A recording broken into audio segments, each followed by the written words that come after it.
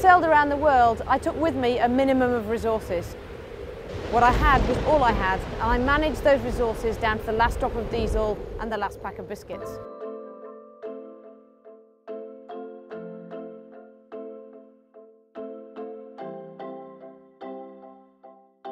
This is a typical Thames waste barge on its way to landfill.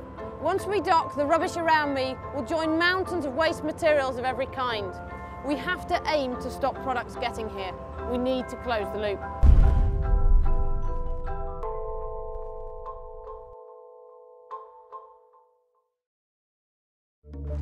Modern industry as it currently operates is not sustainable. Using cheap fossil fuels and resources, the economy produces mostly waste. It is take, make and dispose.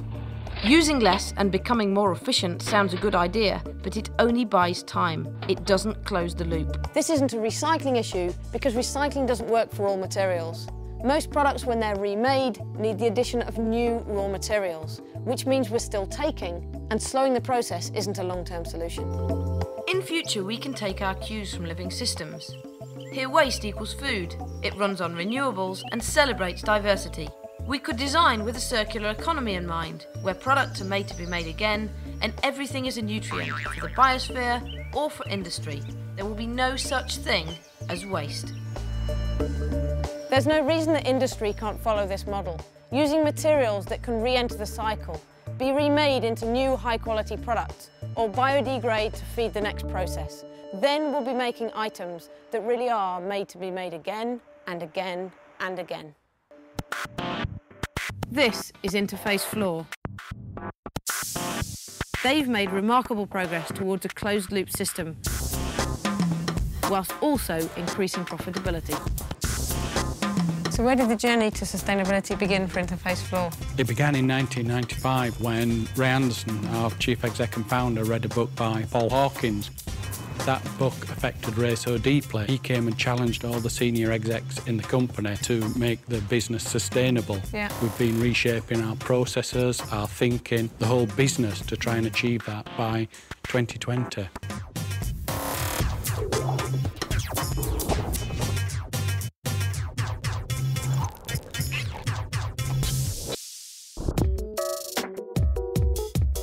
Interface Flor are industry leaders because of their dedication to innovation.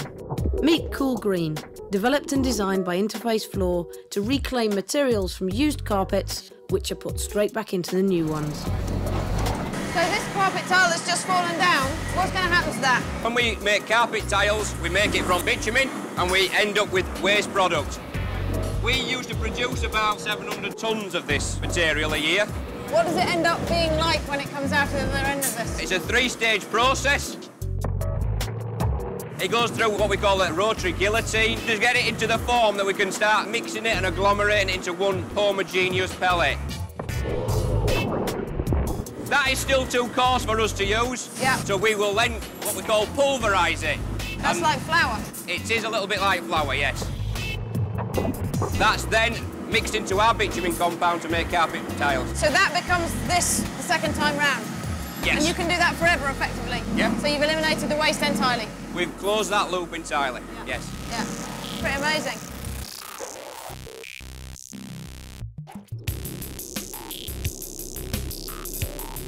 From the Cool Green machine, the powder that it produced goes through the bitumen kitchen, which mixes it with bitumen and limestone. And then the carpet's laminated onto it. And what percentage of limestone is in the material, in the bitumen? We've got about 70% of recycled limestone, and that's a waste product from the road building industry. Yeah. It's no good to them, so we can reuse that. OK, so once the carpet's cooled down, it's cut into squares, it's inspected, and then it's collated. So that's it? And that's a carpet tile, yeah. That's stamped out? That's stamped 50 centimetres by 50 centimetres, yes. And what's different about this? Because it's not all moving at the same time. It's called an intelligent conveyor, and it only conveys when the actual tiles need to be transported, and it saves about 60% of the energy of a normal conveyor. That's really impressive, isn't it? Right, I better get this one back off. Interface Flor can also rent you a carpet. They'll repair and maintain it, and at the end of its life, they'll reprocess it. This cuts waste even more, increases profit, and turns floor covering into a service. I think Interface's carpet It's not just based on some recycled content, which is what's commonly held as being sustainable these days. It's the whole ethos behind the business and the company. The fact that we've been using green tariff electricity, for example, since 1998. The degree of training and knowledge used by our engineers, by our designers, to actually try and build sustainability, and right from the design back to taking the carpet back and eventually recycling it. So, Lindsay, you set a target of 100% sustainable by 2020. What on earth will that look like? What that will look like is that the face of our carpet tiles are made with 100% either recycled or renewable based yarn. The backing is made from recycled carpet tiles. Yeah. And all the processes are driven by renewable energy. So that really will be 100% sustainable? That's what they intend. That's an incredible challenge, isn't it? So, I mean, Very it's exciting only one. 10 years away. Yeah. You're going to be busy, I think. We're going to be very busy.